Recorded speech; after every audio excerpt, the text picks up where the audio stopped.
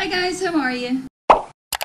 It seems like it's going to be another sunny morning here in Liverpool. I'm at the Hallmark Inn, but I'm just about ready to check out because I'm going to go and one, explore the city a little bit more, which I'm going to share with you in my city guide, which is either the video after this one or the video just before this one, so make sure you check those out on our channel. But after that, I'm going to go and get a wedding tour of another amazing wedding venue that I get to share with you guys, and I'm so happy that I managed to get this one booked in because it was my favourite, it was on the top of my list, and it just looks amazing. I didn't look at too much online because I wanted a surprise, as always, you know me. But I just need to take my bags to my car and then we can go for a wander and then get to the wedding venue, and I'll see you there.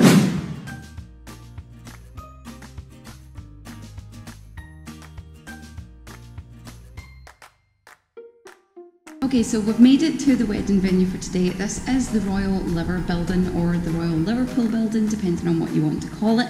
And the first thing I want to mention is the location of this venue. It is incredible. It's surrounded by amazing, kind of dated and beautiful architecture. The buildings just look very traditional. You know, if you're going to get photos taken outside, they're going to look stunning. And it's also right on the waterfront, so you've got everything looking right out onto the water from the venue, which is amazing. There's actually a really good photo spot that I'm going to take you to in a bit that will show you more of what that will look like. So that's the outside, and when you come inside, this is your entrance. Obviously looks very grand from the outside because you've got the pillars, and then they continue inside as well.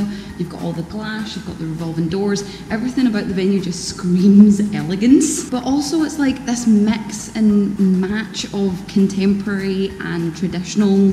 It's so strange. When you walk in, it isn't what you expect. So this is what it looks like when you walk in. You see the marble, you see the pillars, you see the lights. Everything about this venue, even from the little touches of flowers and little pops of colour, make everything just tie in nicely together. Down here you also have your reception area. You have a small seating area where guests can wait if they're waiting on anybody. And then you have 4 lifts for your guests to head up to the first floor, which is where the weddings would take place. Or if they prefer more of a grand entrance, they can use the stairs. This is an amazing photo op. I can just picture a bride, you know, like as if she's walking up the stairs looking back over her shoulder with the train of the dress and the veil and everything coming down the stairs. It would just, it would look great. So even just looking at this area, you can kind of get the idea with what I'm talking about when I mentioned the mix of tradition and contemporary, because you've got all the marble, which is a little bit traditional just because of the style of marble that it is, but obviously marble is a massively contemporary thing at the moment.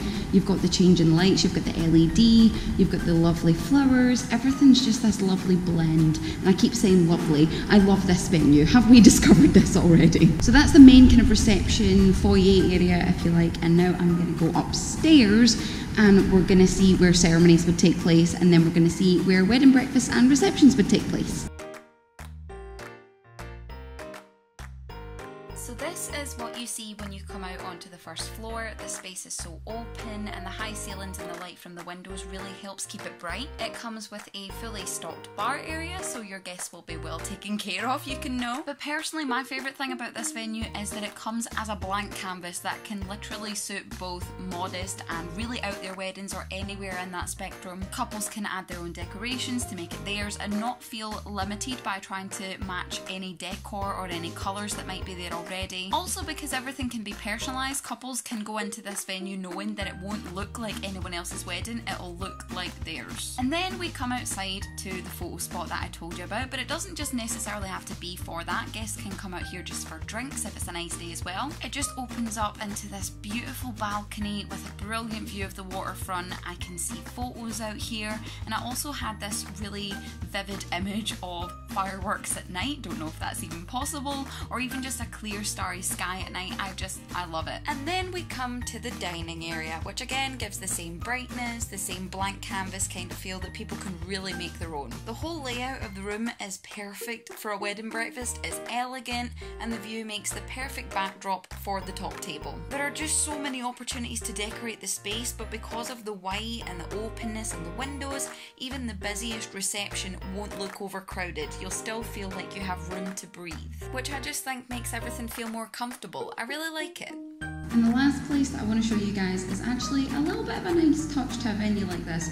Because the Liver building isn't a hotel, they don't have accommodation on site, the closest accommodation is like a short walk across the road, which isn't a massive issue for people when they're looking for a wedding venue. If it's that close, I can't imagine many people would be that bothered by it. But the Liver building wanted to make sure that they added a little bit of a luxury element and just a wee something for the bride on her big day, because obviously she's not going to have a hotel room to go back to, so they've added in this amazing dressing room for the bride and her bridesmaids. They get access to this throughout the day if they're here for their ceremony, they get access to it then. If they're having a reception and their dinner here, if they're having just their reception and dinner here, they still get the same access to this room. And I just think that's really nice, because sometimes if you're the bride, you just need to nip away and like fix the dress, fix the hair, touch up the makeup, all that stuff.